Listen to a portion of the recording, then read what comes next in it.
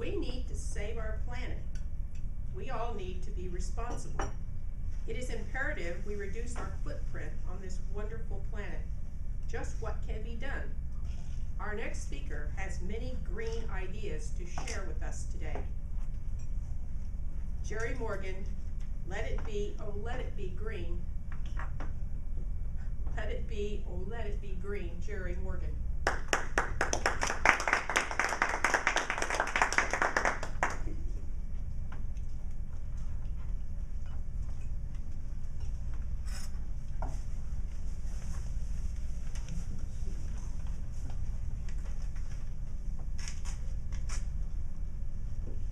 Fellow Toastmasters and our most welcome guest, Summer.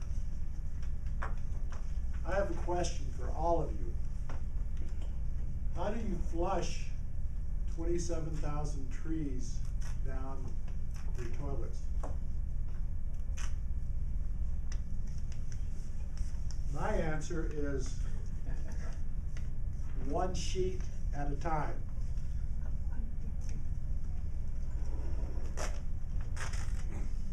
The average American on a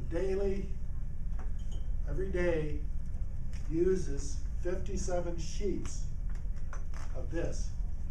With over 300 million people plus, that equates to 17,828,000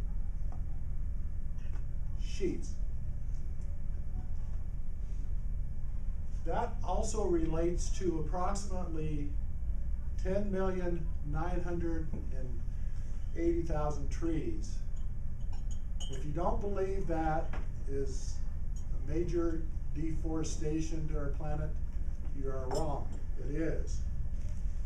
But we Americans lead the world in use of this. We use on the average 25 rolls a year. There's people that use more, people that use less.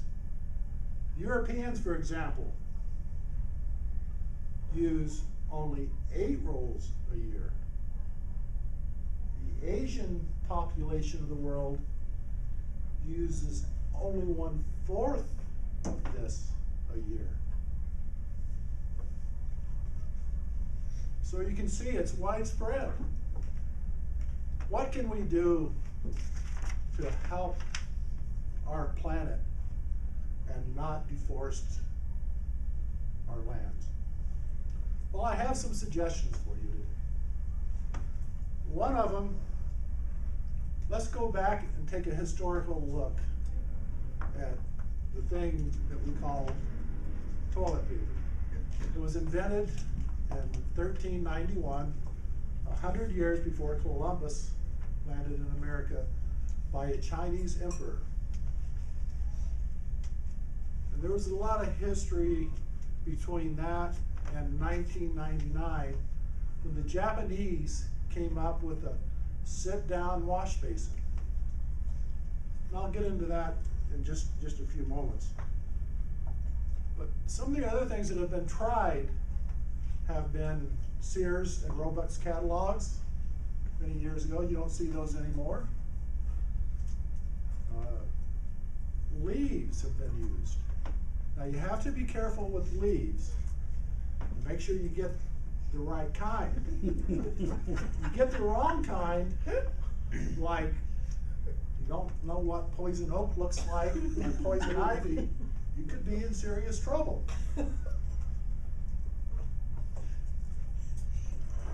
There are also other methods that I choose not to discuss because it's just really not even worth considering. It's nasty. But there are a few that I want to share with you. And these are recent ones. One is the family cloth. Now let me explain what a family cloth is. It's basically 100% cotton t-shirts that are no longer fit for wear, that are cut into whatever size you want, be this size or whatever. You use them. You have this bucket over here that you throw them in. It's kind of like cloth diapers of the 50s. Then you wash them and reuse them. I guess you can put your name on them so nobody else has it. But I don't think that's an appropriate solution to our problem. Let's take seaweed, for example. How many of you have heard of toilet paper made out of seaweed?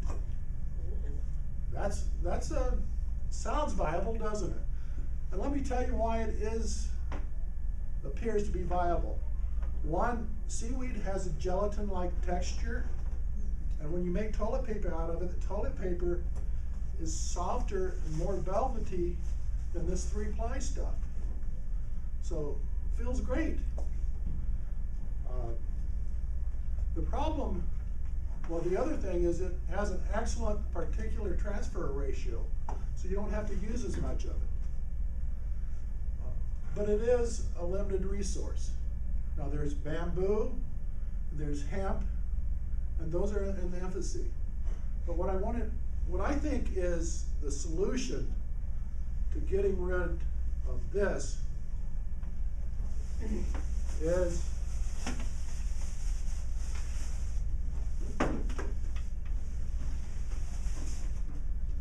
the Kohler C200.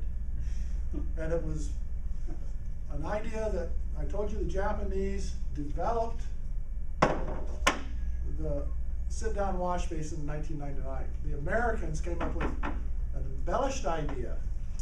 Let me tell you all the features of this. It's made out of plastic. You're never going to have to replace it. One-time cost. Now, mind you, that cost is list price $1,748. That's immaterial in this discussion. Anything to save the planet. Secondly, we all like our gadgets, and we're in the computer age. Have you ever thought of having a remote-controlled toilet seat so you don't have to use toilet paper? The features of this, it has 2 water nozzles for anterior or posterior. You can program it like you can program your car seat. My wife, she's short, she needs the car seat up. I need it back, so we can program the car seat. You can program your toilet seat for 2 users so that it knows who's sitting on it. Now, it doesn't become active until somebody sits on it. And when you're sitting on it, and it's a cold morning, you can press the remote, and there's 3 temperature settings, so you can have a nice warm seat. The other thing it has is a charcoal filter. So, for those smells that nobody likes to smell, even yourself, you can take care of that. You don't have to use toilet paper because you press the button, and warm water comes out and rinses you off. And then you say, how do I dry off? Well, this one has a 3-speed fan of warm air that blows until you're dry. The other feature I think is fantastic on this is it's got a built-in nightlight. And why would you want a built-in nightlight in your toilet seat? I had to think on that one, but my wife lived in Charleston, South Carolina. And back in the South, they have a lot of bugs that come out at night, and especially cockroaches. And cockroaches love the dark. They hate the light. So with the nightlight, you never have to worry about forgetting to turn the light on in the bathroom and sitting on bugs. The light was always on. This thing is just remarkable. And to have a remote, it's just, this world is all technology. Why not have it in your toilet seat?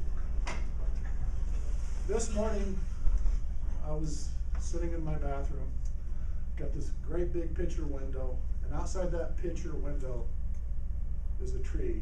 As I sat there, I said, let it be. Oh, let the tree be, because I've got my Kohler C200.